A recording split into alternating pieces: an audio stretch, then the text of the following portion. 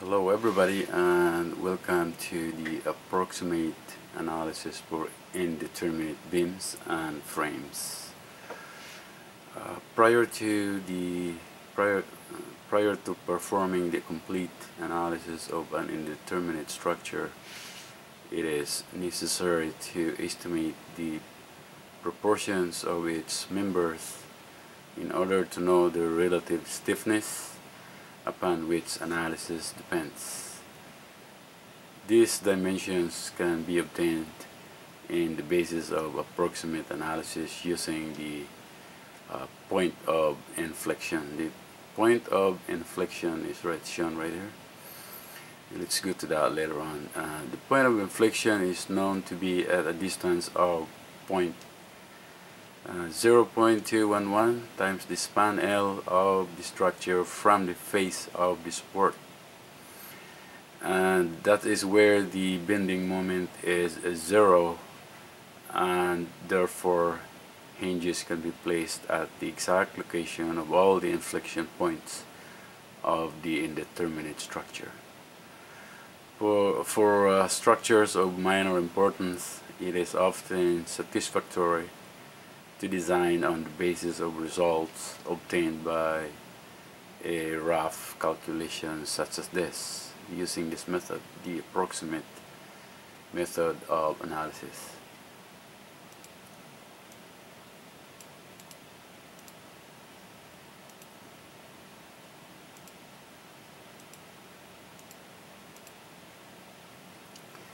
Here's the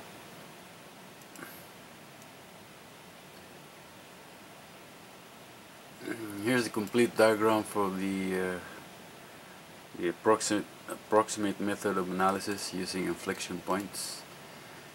This is the indeterminate beam for sure. These both ends are fixed. If you have a continuous beam and you analyze one span, that beam is considered indeterminate beam, and both ends are fixed, such as this one here. And to find to determine the shear and moments for the beam with a uniform load like this, uniformly distributed load, we can use this approximate method of analysis. First, you gotta draw the line, the imaginary line for the deflection of the beam. This is how the beam deflected after when the load is applied. So these are the dashed line, the line of deflection. Along that line of deflection, you have to locate the point of inflection. The point of inflection is found to be 0.211 times the span, and same true with the other side of the other end of the beam. At the inflection point, the bending moment is considered to be 0, so therefore we can place the hinge there, and from that hinge at the inflection point, that is where we can break the beam apart like this one here.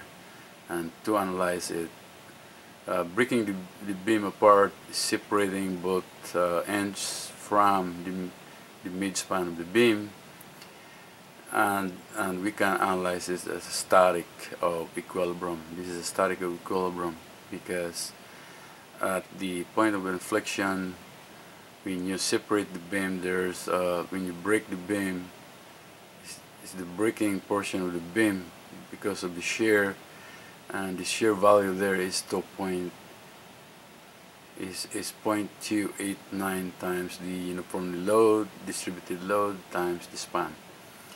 And the shear is represented with two arrows, one downward and one upward. And since they are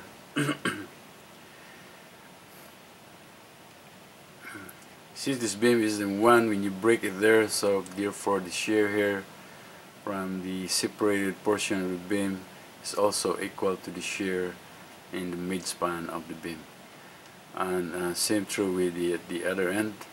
the shear value there are equal. They are in symmetrical loading, the uniformly distributed load, and they both at the inflection point the shear is both found to be 0.289 WL.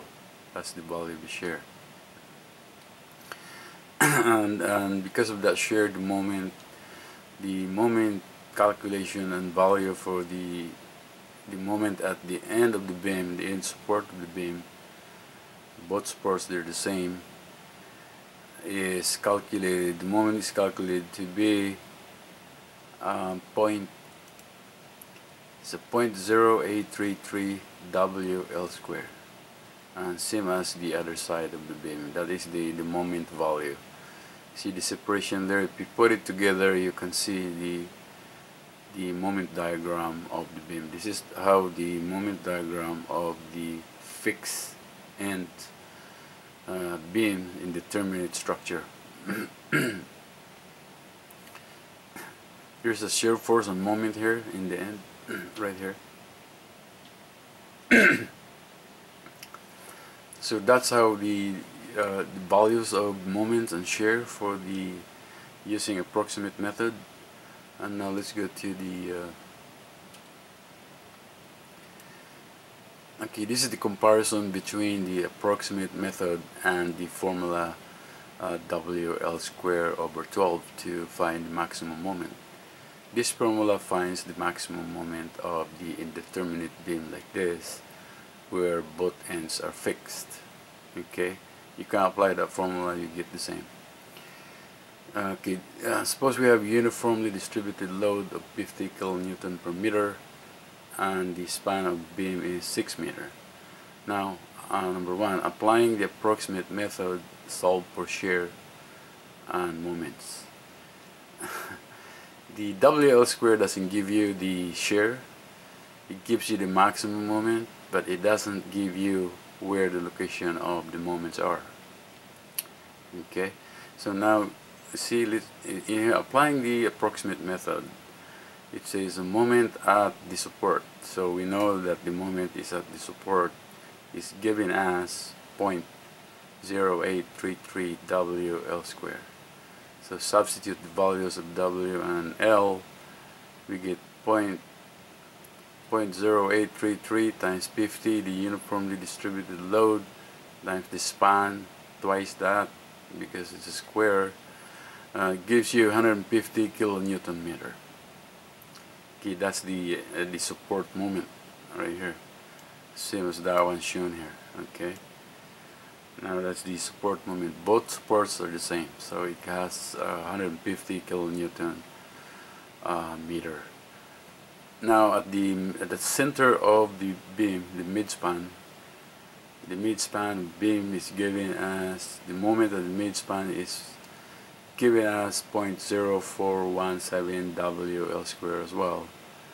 So substitute the values of W and the L, gives you 0.0417 times 50 times 6 and times 6 is 75 kilonewton meter.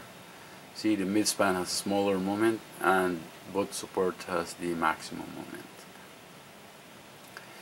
Now there's a shear, the maximum shear. The most critical shear of any horizontal structural member is located in a very small approximate distance from the support. So this is real. This is real critical shear. Okay, now the maximum shear is calculated to be 0.289 times the uniform load times the span. Substitute the value again. This gives you 2.89 times 50 times 6. The critical shear, this is called the critical shear of all, is 86.87. This is important when you design a beam using maximum moment.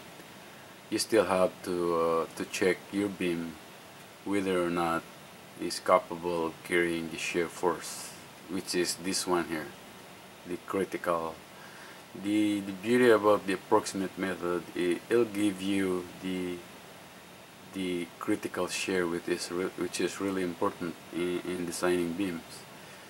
And the critical shear here is calculated to be 0.89 times 50 times 6 at a distance of 0.211 times L from the support of the beam. This is really good. So the shear is 6.7 kilonewton. The mid-span moment is 25, and the both supports moment is 150 kilonewton meter. Now let's get to the WL square over 12. The seam load 50 kilonewton, the span over L, substitute the value from WL square over 12 formula, 50 times 6 and times 6 again. You multiply all this together, divided by 12, it gives you the same 150 kilonewton, the maximum moment. It gives you the maximum moment, but it doesn't tell you where the moments are occurring. Whereas this approximate method, it is clearly known to have the maximum moment occurring at the both ends of the beam, because they are fixed. When you design a continuous beam, each span of the beam is considered to be fixed. Doesn't matter how much span you have, maybe 10 spans, 8 spans, 5 spans. Each segment of the beam are considered to be fixed, and therefore you can't apply this. If it's uniformly distributed load, you can apply the approximate method. It's more clearer than the WL square over 12. Alright, so that's the importance of the approximate method in determining the indeterminate structure using inflection points. There are 2 inflection points for this beam, and so they both gives you the same amount of maximum moment, but the WL squared doesn't give you the details of where and what, like the shear and where are the moments. Alright, so that's the end of the video, and don't forget to subscribe, and thank you for watching. Bye.